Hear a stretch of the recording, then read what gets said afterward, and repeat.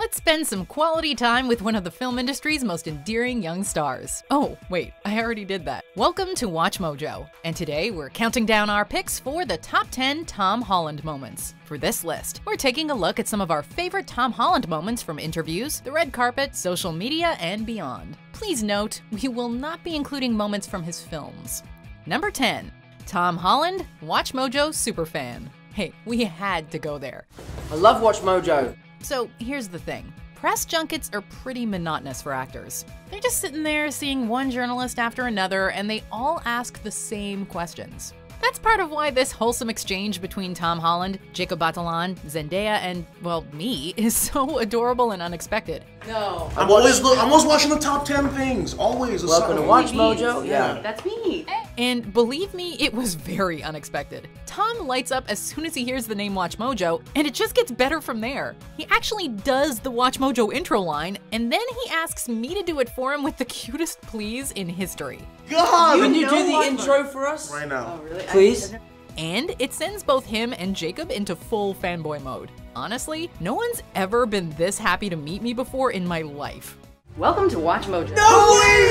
Oh my God! This is so ridiculous. Number 9. Interview prank with Josh Peters featuring Connor Maynard and Casper Lee. The fake/intentionally bad interview is not exactly a new concept, having been perfected by the boys of Smosh over the years. I do an American accent when I play Spider-Man. How is that possible? When given the opportunity to interview Tom Holland in the lead-up to Avengers Infinity War, however, YouTuber Josh Peters did an admirable job executing it. With Connor Maynard and Casper Lee in his ear directing him, Peters engages Tom in what must have been the oddest interview of Holland's career to that point.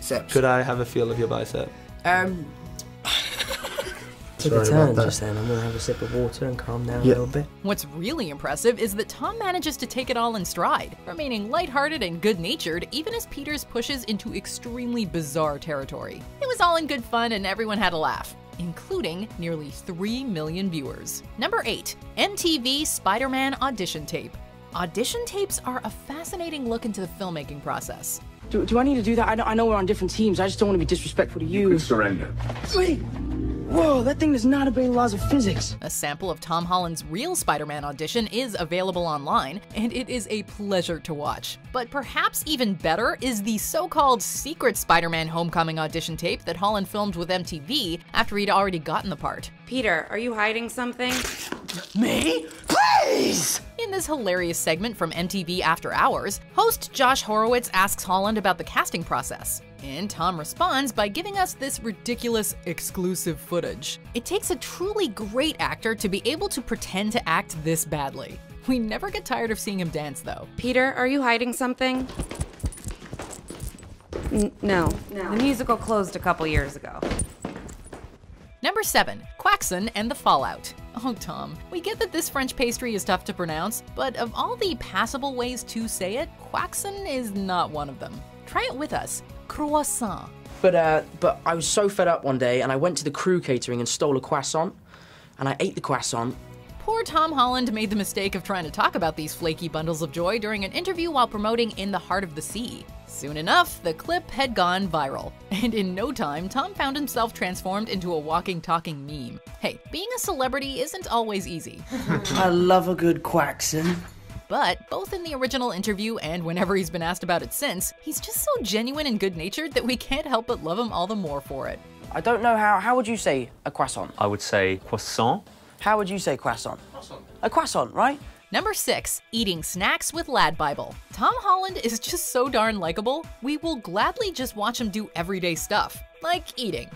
What is root beer? And thanks to LADBible, we can do just that in this fun little video in which Tom Holland tries various snack foods from both America and his native Britain in a segment called Snack Wars. His mission? To decide which country has better snacks by sampling various treats. We are kinda shocked that he was unfamiliar with root beer. Oh, I used to love toxic waste. Do you ever have so many toxic waste that you can't eat anything for about 3 days afterwards? You've burnt your mouth off. But we love that he's so into toxic waste candies that he asked to take them with him. Of course, interspersed among all the snacking are some fun personal questions. Altogether, it's just a lovely 4 minutes of quality with our favorite webhead. I always wonder who was the first person that went, yeah, I'll just try that bit of moldy cheese. Who was the first person that thought that was all right? Number 5. Literally any time he almost reveals spoilers. Tom Holland is an incredible actor. He is an exceedingly talented dancer, and from his performance in interviews, it's clear that he's got a knack for public speaking. Who among you is least trustworthy when it comes to the secrets? Oh my God! Even the audience, even they know. I heard that rumor too. Every superhero actor has their kryptonite, however, and Tom's weakness appears to be keeping secrets. And it was whenever Chris Pratt and Dave Bautista... If the internet is to be believed, he's absolutely rubbish with sensitive information. The notorious spoiler machine has nearly given away countless plot points. In some cases, he straight up spilled the beans, like when he told Jimmy Kimmel about Spider-Man going to space. And I was reading what I thought was a fake script because it was like Spider-Man's in space. So I didn't finish it, but I found out it was real. Okay. In fact, during the press tour for Avengers Infinity War, Benedict Cumberbatch seemingly had to become his de facto handler, helping Tom not spoil things. All in all, this weakness of his has made for some pretty memorable moments. In Infinity War, are you a freelancer? I mean, do you go back to the Avengers? What do you do? That's a good question. Again, I'll answer it. Number 4. His relationship with his dog. Tom Holland doesn't need a dog to be one of the most charming young stars in Hollywood, but it sure doesn't hurt. His dynamic with his beautiful Staffordshire Bull Terrier Tessa is almost too much to handle. He's got a habit of bringing this adorable pooch along with him to press events and interviews. Come here. Oh. There we go. Now you're okay. There you go. She's like, nope. She doesn't want to stay. When she joined him for press photos during his promotion of Spider-Man Homecoming, the internet understandably lost it. She is the sweetest, most angelic thing you'll ever meet. Pretty much any Tom and Tessa moment is a great one. Oh, and don't even get us started on the time he found a stray dog and brought it to the vet. Or when he plays with puppies. What has the world done to deserve this gem of a human? Number 3. His first American talk show interview with Ellen. Part of what makes Tom Holland so likable is his humility and down-to-earth attitude. 2017 marked his first appearance on a major US talk show, and he couldn't have had better company for the moment than the legendary Ellen DeGeneres. And I was kind of planning to move out here to LA, but now I'm only just moving 5 minutes away from my mum. Right away, his politeness and sincerity shine through. He seems genuinely excited and maybe even a little nervous to be there. He talks about his mom finding him his first apartment, which just so happens to be down the street from her. It's a reminder that he's still young and that plenty of other first experiences await him. Just look at how happy he is flopping onto that bed Ellen bought him. Spider-Man Homecoming opens in theaters July 7th.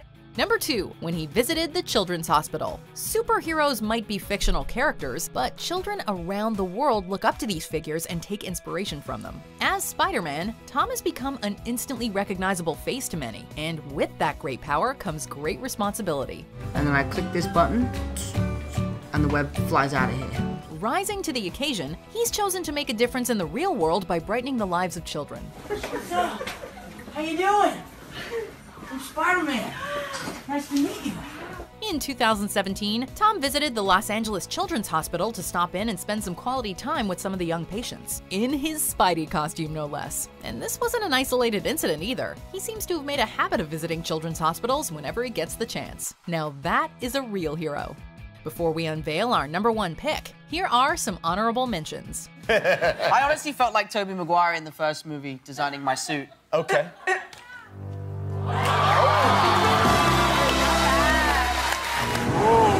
Whoa! Don't be a hero. Superhero. What? What was that? What did you say?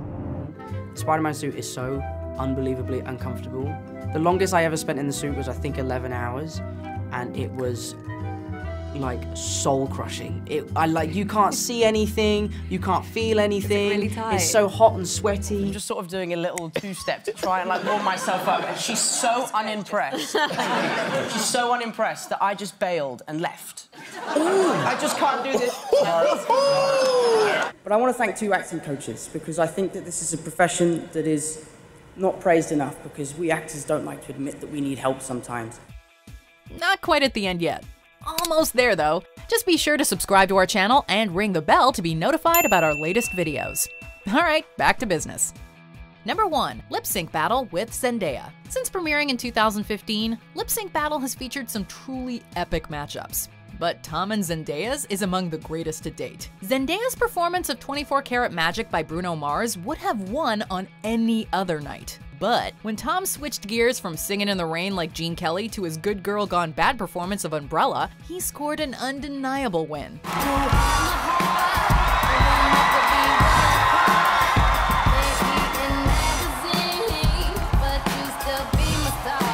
Like, this performance has everything. Attitude, fishnets, sexy-ass dance moves, actual rain. This goes way beyond parody. It's genuinely fierce, and we totally love him for it.